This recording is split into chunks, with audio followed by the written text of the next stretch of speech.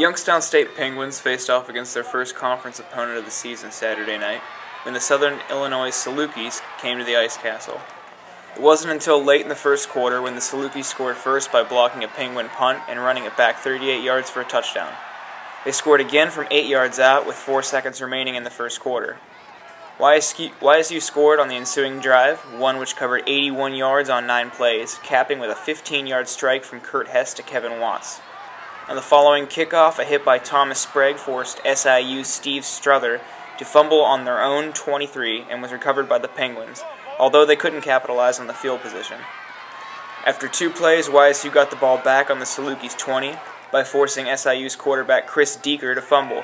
This time around, the Penguins made their way into the end zone with another Hess-Watts touchdown, making the score 14-14.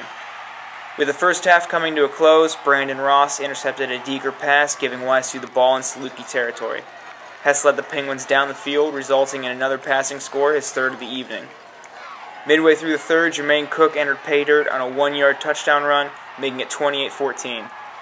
Late in the fourth quarter, the Salukis attempted to mount a comeback by successfully converting an onside kick after previously scoring. Penguins' defense held their ground, and YSU came out victorious with the final score 31-28.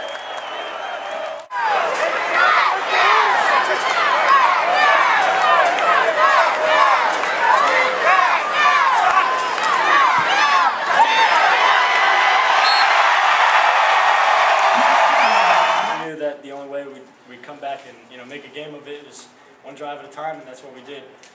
This is a big win for the program. I think going out and beating the defending champs is what we set out to do and what our goal was, and we came out today and we executed. And we were able to do that.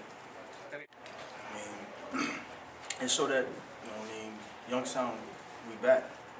We come in, we gonna fight. We gonna fight blow for blow. We gonna go blow for blow. We gonna fight every play. Yeah, we're very fortunate today. The football gods were looking after us, and we're good. We're happy to get a W. I can assure you that. It's a good football team, and they're very well coached. You really find out what kind of person you are, or player, whatever the case may be, is when you have adversity.